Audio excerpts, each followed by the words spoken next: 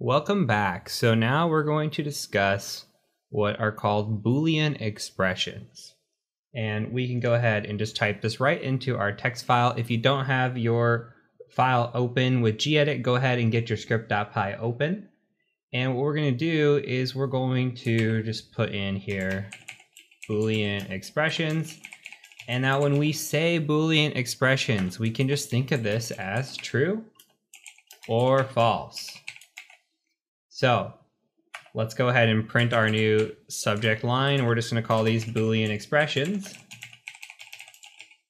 And from here, let's start defining those. So let's say we have Boolean expression 1. We'll just call the variable bool1. Now let's just set that equal to true. Okay. And let's give an example of that as well. Let's just say boolean2 equals, let's say 3 times 3.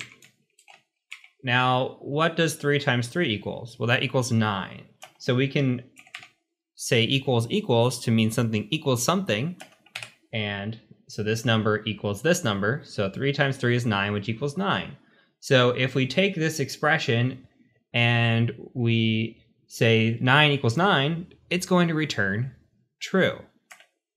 Let's do a couple more. So we could say boolean 3 equals false, and boolean 4 equals 3 times 3, and then we can say does not equal 9.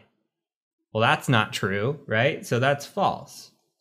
So if we were to print these all out, we could say print boolean 1, boolean 2, bool 3, and bool 4.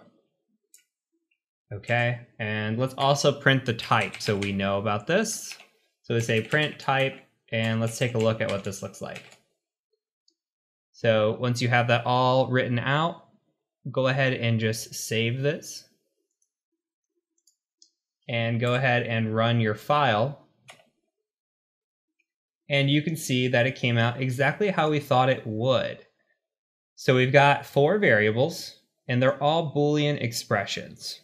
Right, so we've got true, this equals to true, this is false, and this is equal to false.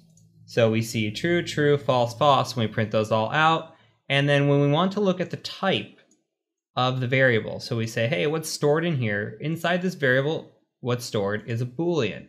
Now, please do note that there is a difference between true and true. One is a string and one is a Boolean.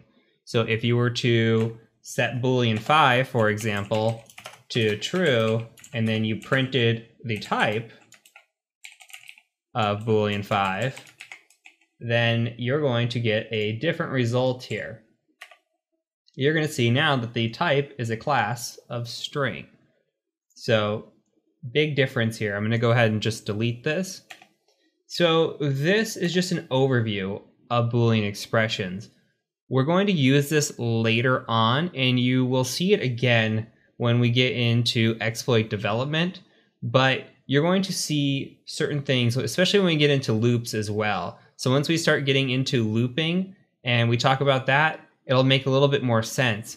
But you want to know sometimes if something is true or something is false. Or when we get into conditional statements, if something is true, then do this. Or if something is false, do this. We haven't gotten quite that far yet, but we need to introduce the concepts before we can build upon it. So what we're going to do in the next video is we're going to build upon these even more.